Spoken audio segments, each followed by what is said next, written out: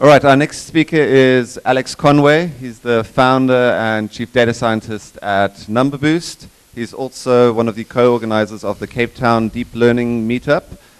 We try and have meetups every 2 months, alternating with the Cape Town Machine Learning Meetup in the other months. If you find any of what Alex is about to say interesting, come check us out on Meetup, sign up, and come to our meetups. They're really fun, really cool, learn a lot. But yeah, over to Alex. Thanks, Tobias. Can everyone hear me fine? Yeah, cool. Okay, thank you. So yes, as Tobias said, I'm the founder and chief data scientist of NumberBoost. We build AI solutions. We're around 10 people, and we do quite a lot of work in the computer vision space. So, deep learning for computer vision.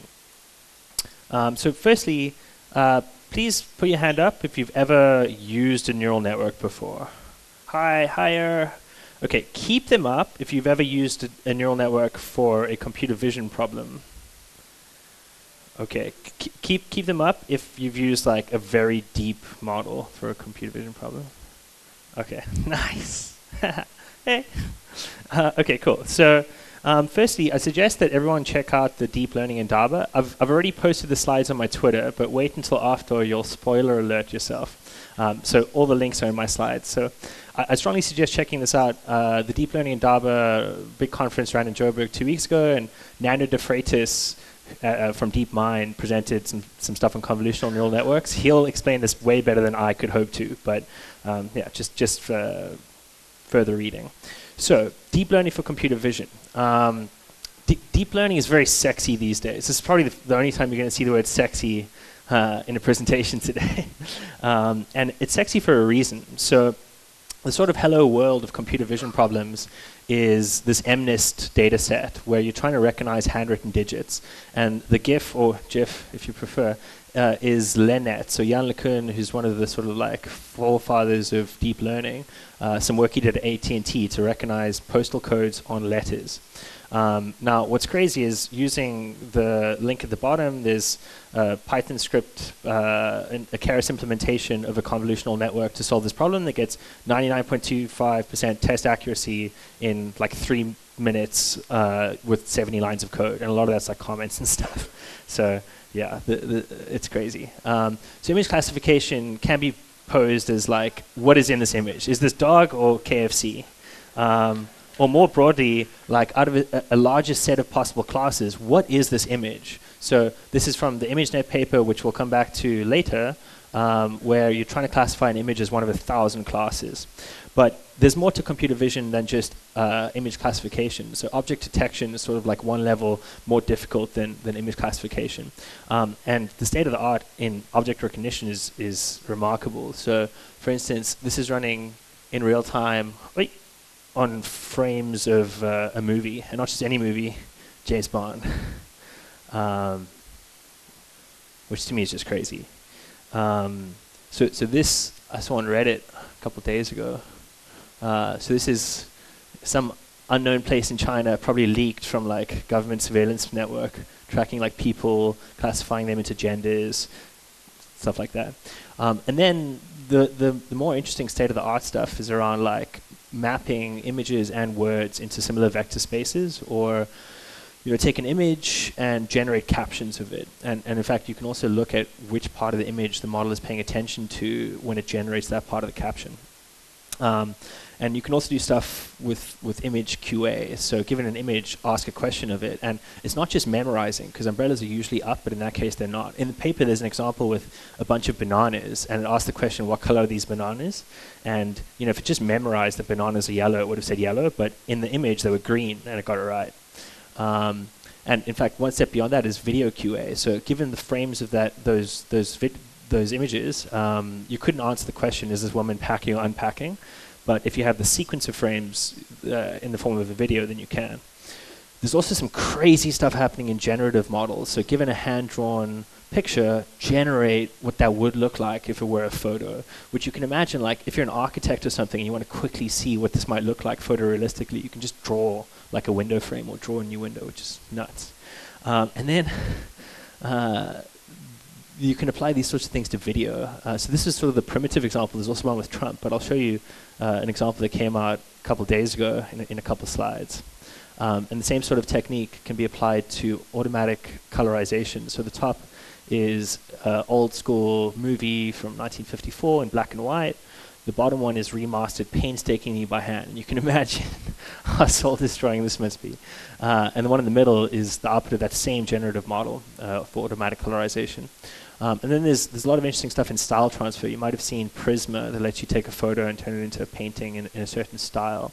As Dries showed earlier, there's this crazy horse zebra example. And on the sort of like fake news. To demonstrate the power of the method, we apply the same input speech mapped to 4 different target videos. Note that all 4 are synthetic and have different lighting conditions. The auto industry, to help families refinance their homes, to invest in things like high-tech manufacturing, clean energy, and the infrastructure that creates good new jobs. So this is the same kind of model as the pix-to-pix case, but they're learning to lip sync the input audio.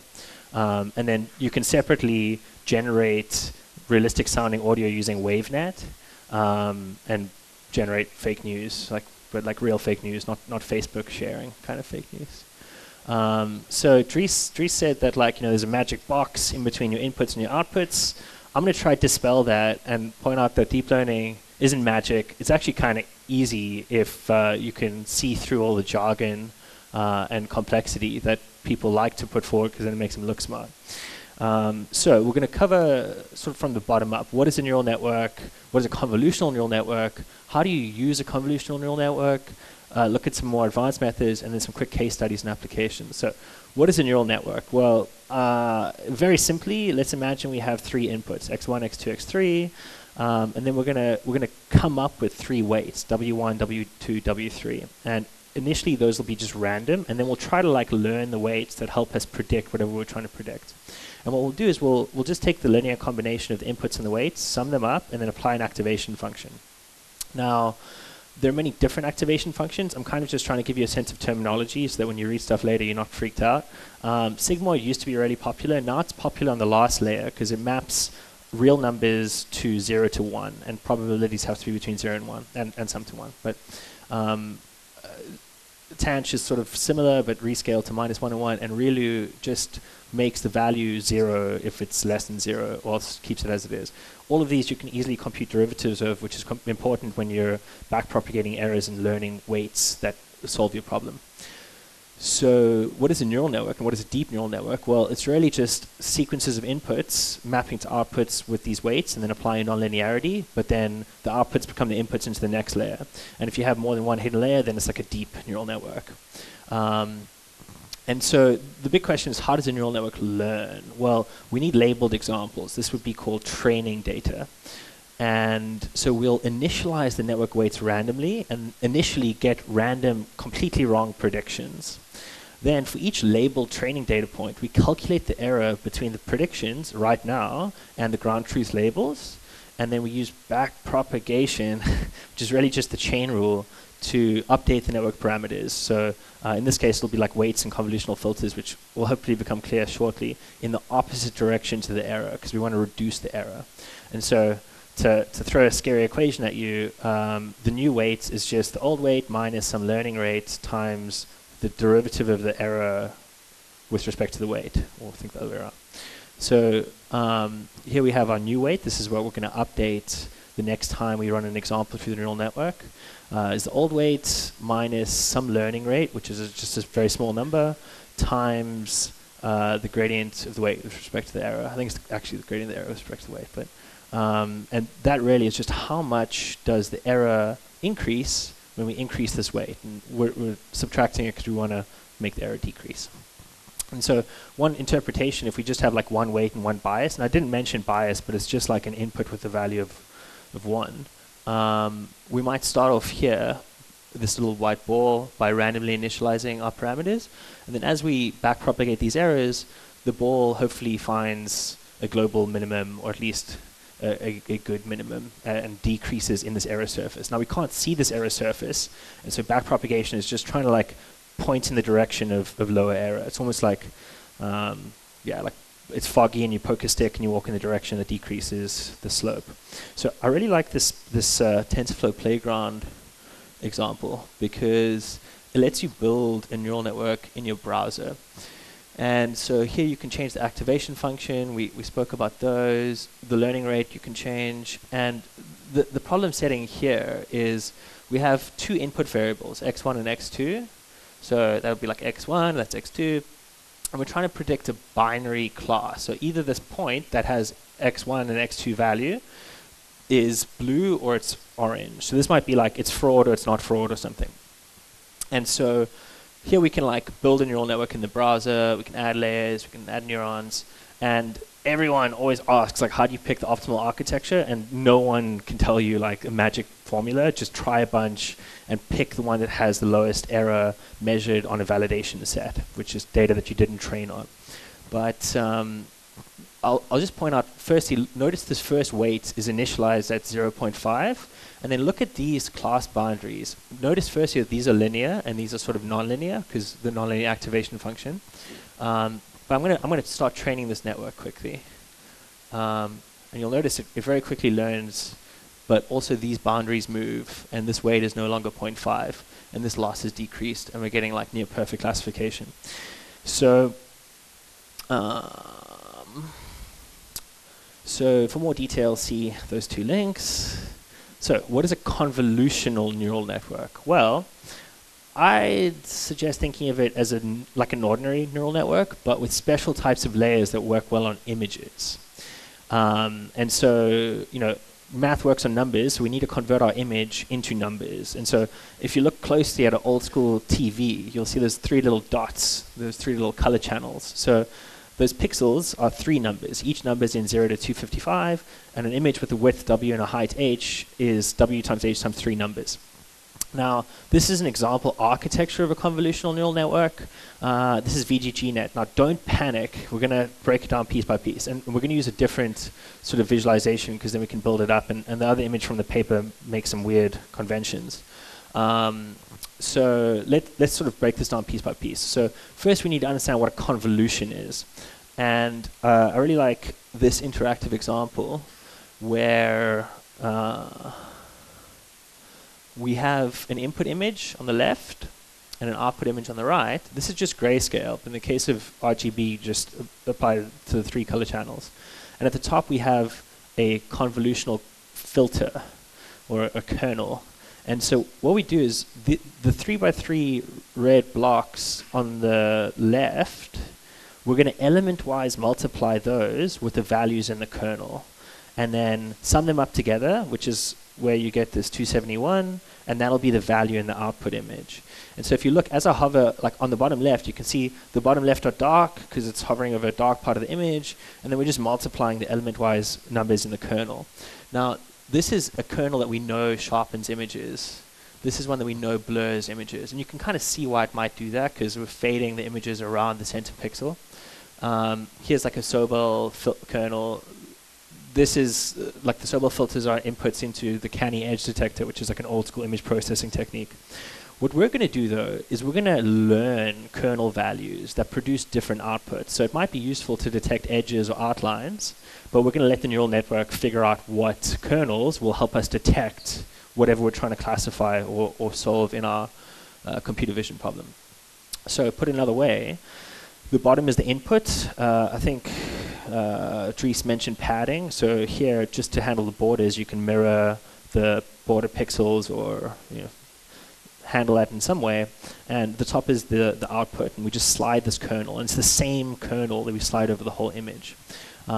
Put differently in that little picture. So really, you can think of it as a 2D weighted average. And so we'll slide this kernel over all pixels of the image. And the kernel starts off with random values, and the network will learn the kernel values that help us to map the input image into the labels that we're trying to predict, such that we minimize the error at the end of the day. So it's important to note, again, just that the kernels are shared across the whole image. And that's sort of like, you can think of the kernel as a feature detector, and we want to be able to detect these features regardless of where they are spatially in the image. So One last little interpretation on kernels. One other term for applying a convolution and then the output is called an activation map. And what we're going to do is we're going to apply many kernels. So if we have a 32 by 32 input image, 32 pixels by 32 pixels, and then the 3 color channels, we might do 6 convolutional filters, and then we'll have 6 activation maps, 6 transformations of the input. And so you can think of this as taking your like skinny rectangular input and then lengthening it out. And we'll see in a second how we'll reduce the width and the height as well. And so we have this convolutional layer. So we start off with a color image that might be 224 by 224 by 3, and then we'll transform that into a 64 color channel volume with 64 activation maps. So I'd suggest you check out this paper by Matt Zeiler and Rob Fergus. They won ImageNet in 2013, and Matt Zeiler went on to start Clarify, which is a startup that does computer vision, like API stuff.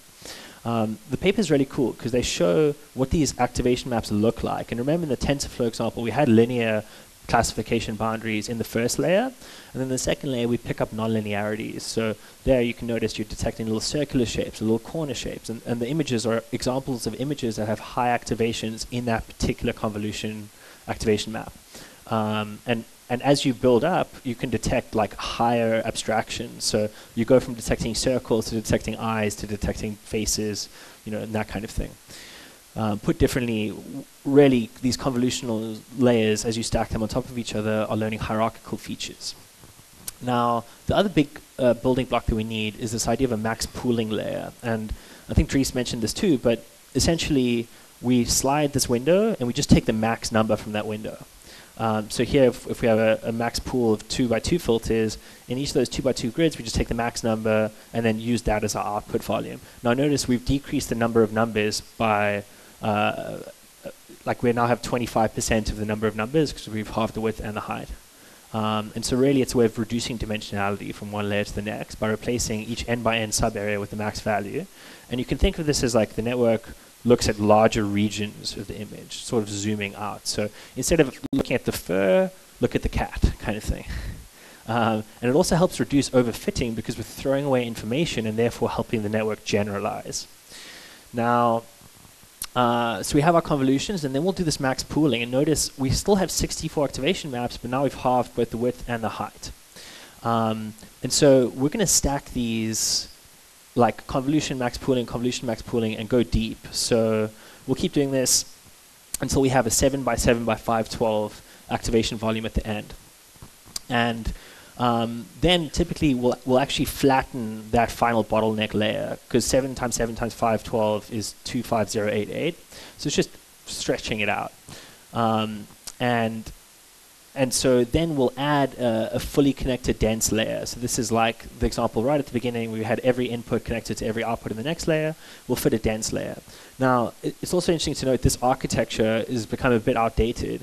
It's just like it's the easiest to explain, and the more complicated ones aren't that much more complicated. But one thing to notice here is that if you multiply the 25088 by the 4096, you get like 100 million parameters just in that final dense layer. And so like the bulk of the parameters on the end, and there are more efficient architectures that avoid needing to learn so many parameters. But we add this fully connected layer, and then the last piece we need for this architecture is this idea of a softmax layer. So we looked at the softmax activation function, or the sigmoid activation function. And so why we need this is we need to take the final output prediction, which will be Z scores, or like just scores in the real numbers, and we want to convert them to probabilities. And so we'll really just apply the softmax. It then makes every output in the final layer between 0 and 1 such that they sum to 1, and that can be viewed as a probability distribution over the classes that we're predicting. So here, if we think there's a 72% chance or 0.72 probability of this image being a dog, then we'll say this image is a dog. Now, that's sort of what it looks like at a high level with this final softmax layer. But in order to learn these convolutions and the weights and the dense layers, we need labeled training data. So I mentioned ImageNet earlier. ImageNet is sort of like ambiguous in what it means. It could mean the data set, which is 14.5 million odd images in many, many thousands of classes, or it could mean the competition that has run for the last many years and has now moved to Kaggle and is no longer like a big academic conferencey thing, just because the performance has started to plateau. And the competition is to classify an image as one of 1,000 categories, and given 1.2 million training images.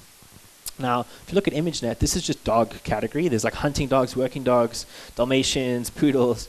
Within the sausage dog category, there's like 42 pages of images. So ImageNet is a lot of data.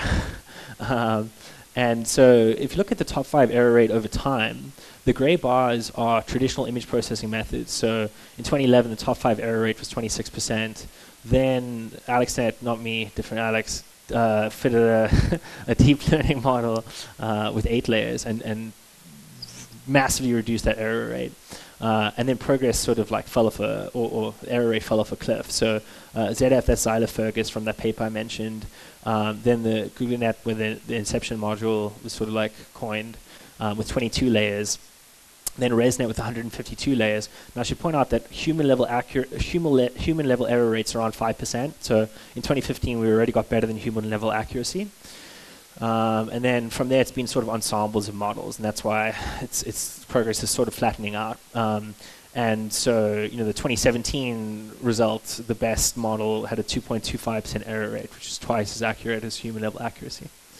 So how to use a convolutional neural network? So we'll quickly look at how to use a pre-trained ImageNet winning CNN. So VGGNet, the architecture we've been looking at, came second in 2014. And VGG is the Oxford Visual Geometry group. So it's 16 layers. There's also a 19-layer version. And we'll look at it because it's easy to fine-tune. Now, I'd suggest looking at the link at the bottom for a lot more detail. But we're going to focus on a problem of classifying product images. So I just scraped a bunch of images from a e-commerce retailer's website along with the categories. So there are 9 categories, and it's like watches, jeans, t-shirts, and stuff. The code for this is on my GitHub. Now we can start with a sort of pre-trained ImageNet model. This is from the Keras docs, just because there's more code around like reading files and stuff, which is in the GitHub. But essentially, in that like 10 lines of code, X comments and blank lines, you can use a pre-trained model that was trained on many GPUs for like many days or weeks or months to classify your new image as one of those 1,000 ImageNet classes. Now, if we apply that to our clothing problem, we'll classify some of them correctly, like jersey, sweatshirt. But notice like there's a category for loafer, like the 5th down. And we have a category for shoes. So we could learn a mapping between like these categories and our categories, because you get a probability distribution over the categories for each image. But a better approach is to use this idea of transfer learning, which is awesome, because someone asked earlier, like, what do you do if you don't have that much data? Use transfer learning. And transfer learning is basically, the approach is to cut off the last layer of a pre-trained ImageNet winning ConvNet, but you'll keep the activation filters that they learned. And these are good for classifying images into one of 1,000 classes. So they're very generic and apply to many different image types. And so then we'll learn to predict new classes by just adding a new final layer and just training the weights on that final layer, keeping the other weights fixed. There are different nuances around how to do this, but that's the sort of idea. And so that's our architecture, where we have that final softmax layer in 1,000 classes. What we'll do is we'll pop that off the model and replace it with a softmax layer for 9 classes, which will map our particular problem. And so before fine-tuning, this is just calling .summary on the Keras model object. You have a shape of 1,000 in the final dense layer, and there's 138 million parameters. And then we just pop the layers of the model, and then now we have 9 layers at the end. And if we then fine-tune it, I've sort of said that, you just call model.fit, and in 109 seconds, we get to around 88% validation accuracy.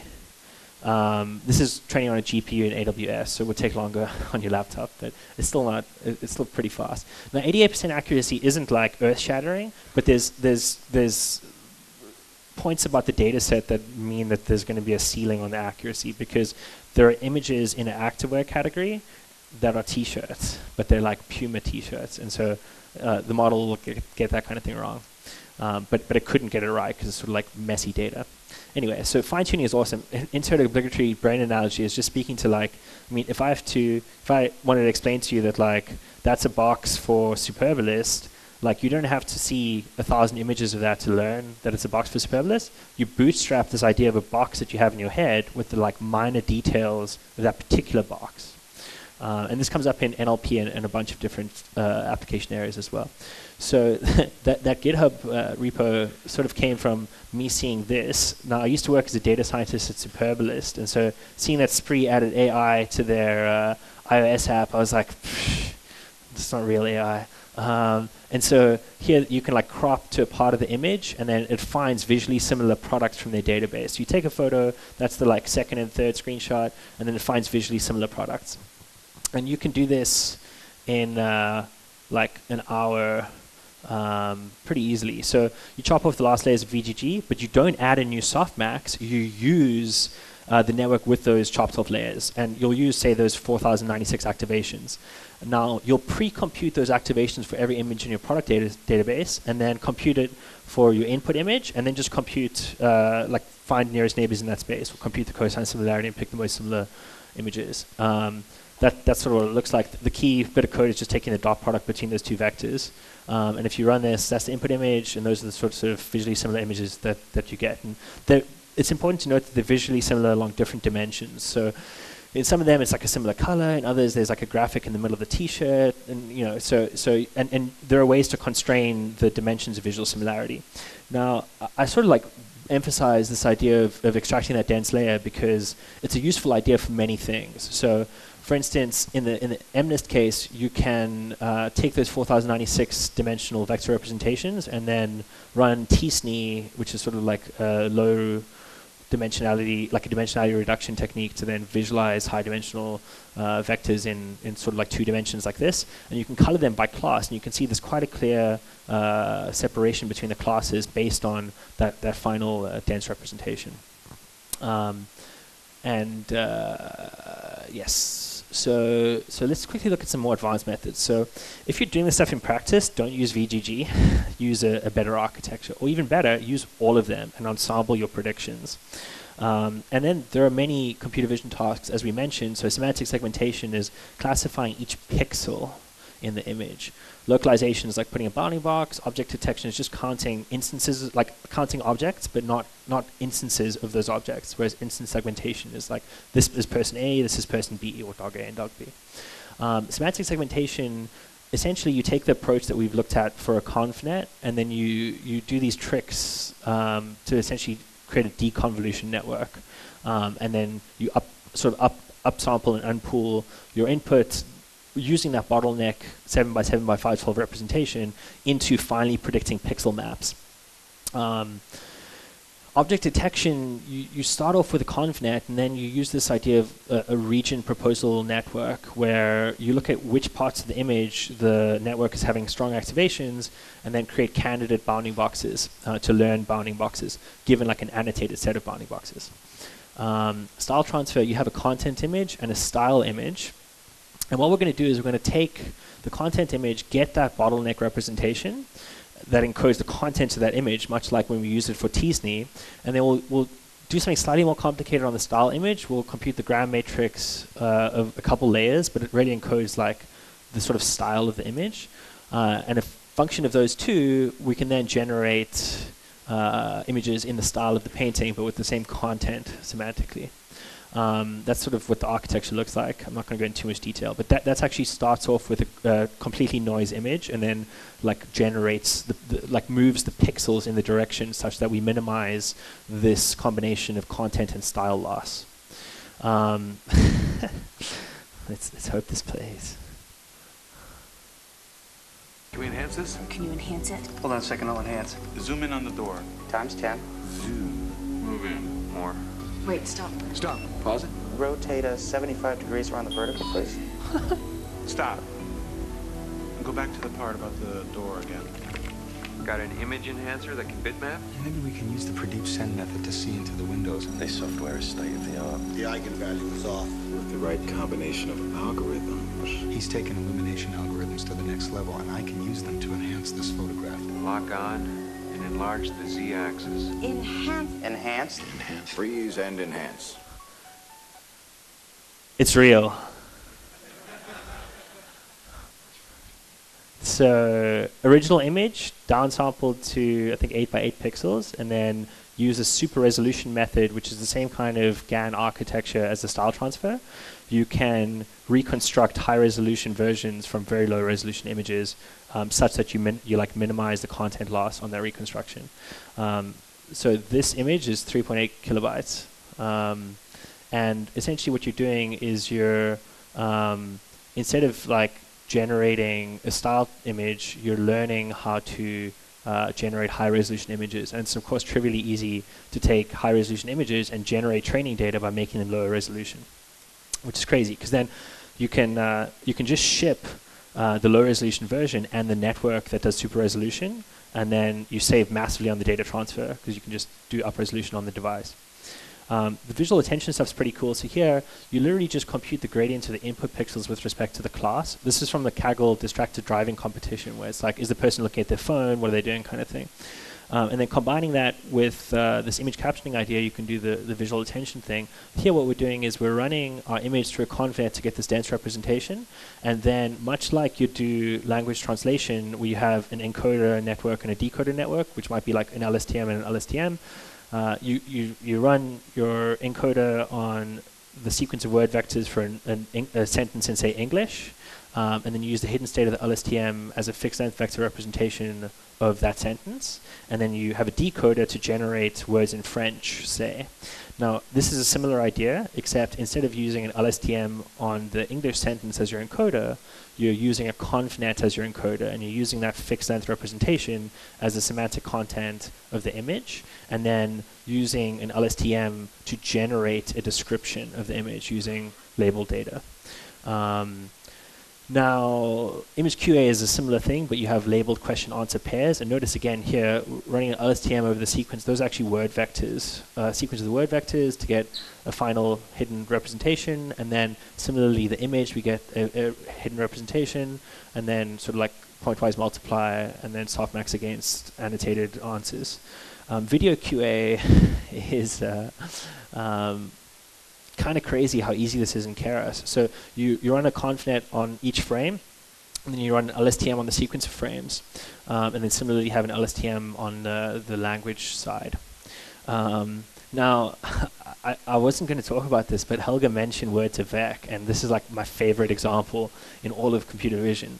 So basically, word to vec, as Helga mentioned, is a way of embedding words in a semantic vector space. So that might be, say, a 300-dimensional space. And you learn it on a very large corpus of documents, say the whole of Wikipedia or the Common Core corpus. And the idea is that words that occur in similar contexts have similar meanings. So the word king, you'll usually see the male pronoun he or his or him around that word. And in paragraphs where you see king, you'll generally see like castle, knight, queen, and semantically related words. And then you initialize word vectors randomly, those 300-dimensional word vectors, and you try to predict the center word from the context words.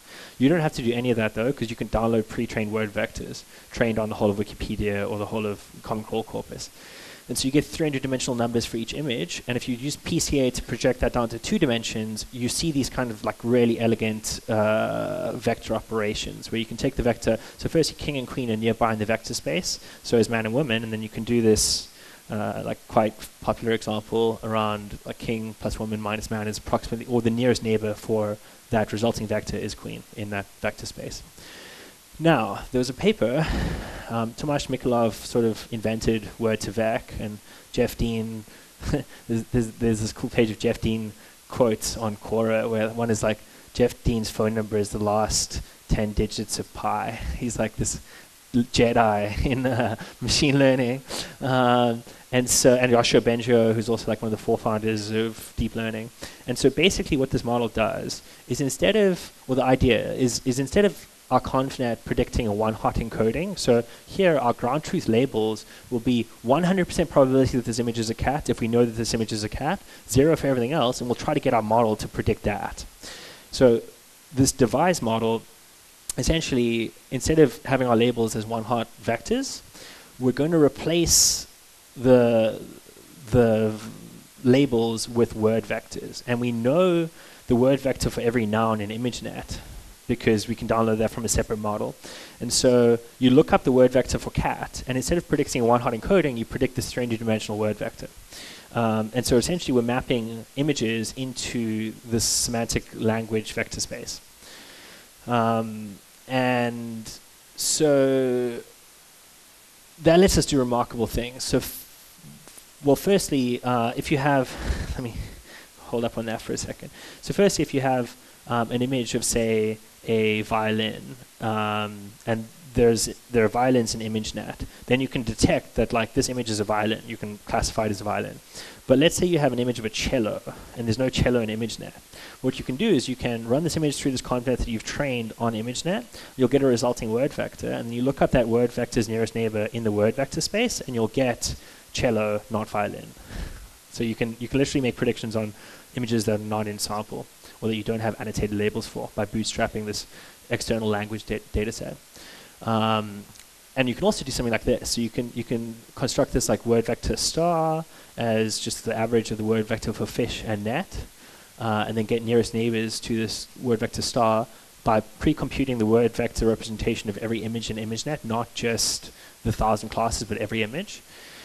And the nearest neighbors are images of fish in nets, which is crazy. And so some quick case studies. So this is stuff that we're working on, like estimating accident repair cost from photos of accident damage. You can imagine how you might do that. Image and video moderations. Doing some work with a big gay dating app that has like tens of millions of users, and hundreds of thousands of photos being uploaded per day. And you can imagine how many of those are dick pics. And people were like manually moderating these. Like fitting the model, I had like hundreds of thousands of dick pics on my laptop. I had to like delete movies to fit more dick pics. I was worried if I dropped my laptop, it would just turn into a fine mist of dick pics. But yeah, so that's like, yeah, fully automated end-to-end image moderation pipeline, and also looking at applying it to video, where again you can just sample the frames. And then medical image segmentation. This was sort of like a data science competition, but you're given the image and a pixel mask, and you try to predict the pixel mask for new images, identifying like pathologies and things like that. Also, it's work in counting people. So here, just point a camera at a store entrance and count the people coming in, but also like classify their age and gender. Reluctant to suggest you should assume their gender, but yeah. What's interesting to me is like you could do this as the store, and you could like put these cameras around the store and create a map of the store, and then know that like the young females tend to spend time in front of the cookie aisle, and other people spend time in front of this aisle. But you could even do this like adversarially, and like point cameras at stores, and then estimate like foot traffic and like trade on their earnings estimates. I mean, there's stuff around doing this with satellite imagery, counting the cars in the parking lot of Walmart kind of thing. So one of the sort of like interesting use cases, I helped organize this deep learning hackathon right after the deep learning in Daba, and it was to detect potholes in images. And Stellenbosch University published this paper and let us use the data set, and they used sort of like older school machine learning techniques, and they got around 78% accuracy. People at the hackathon worked in teams of up to 5, but one guy on his own managed to get to 85% accuracy in one day, which is going from a 22% error rate to 15% error rate, which is crazy. We're also doing some work on like extracting products from catalogs and cropping to products and extracting the prices from the catalogs, and looking at the sort of like real-time ATM video classification on security cameras. This isn't anything we're working on, but I already like this example. So if I can find my mouse, hold on. There you go. So these are chips going down a sort of like industrial production line, and these very like high-powered air jets shoot the reject chips off the line, like really, really fast, which is totally crazy. So yeah, sort of last slide, we're hiring Python software engineers and also like machine learning interns and engineers. And that's me, thank you. Get in touch, there's my Twitter, emails.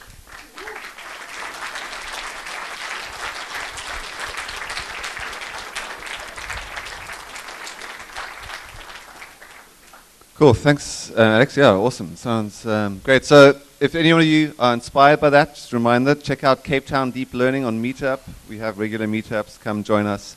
But any questions? We've got 5 to 10 minutes for questions.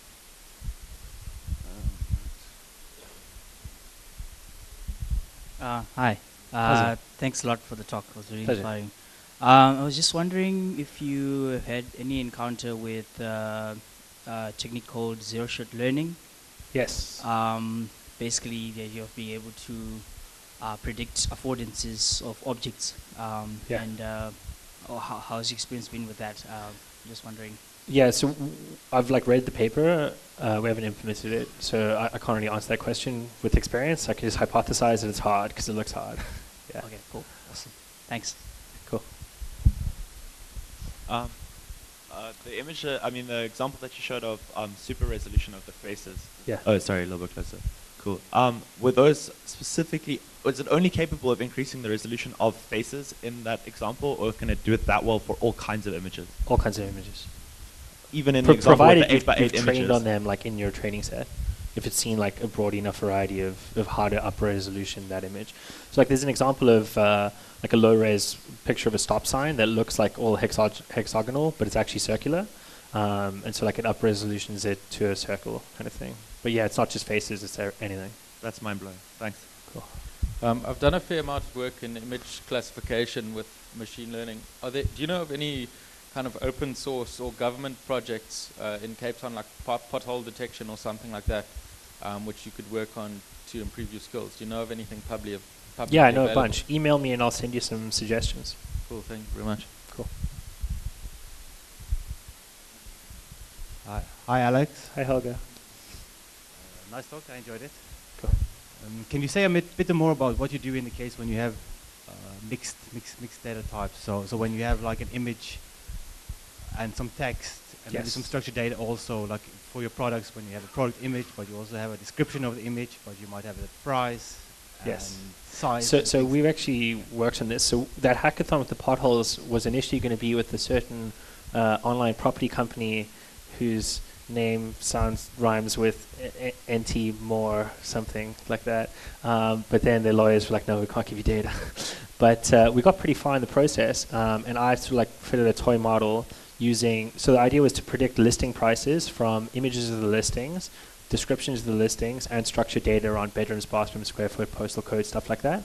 So most people just throw away the images, right? And they probably even throw away the text. They just like fit a model regression on the number of bedrooms, square foot, and stuff like that. You could then include the text by running word to vec and then doing document vectors or fitting LSTMs on the sequence of the description, like a cute fixer-upper versus like a charming something. But then you can bring the images into it by doing that dense encoding process I talked about. Then you can concatenate all the images, say. But then now you've got the vector, you've got the inputs in your neural network for the structured data, and you've got the inputs for the description, that fixed length LSTM, and then you've got these concatenated fixed dimensional representations of the image, and you just fit a network on top of that. So you just put all that as your inputs, and then you fit a model on top of that. There's some stuff also like to predict, for example, like where a taxi will go given past taxi trips. You can fit this model as like an autoencoder, and then right at the end, then add in like some additional data. So you can really just like compose things as however you like, provided you can backpropagate the errors. Cool. Any other questions? Okay, then let's thank Alex again for an inspiring talk.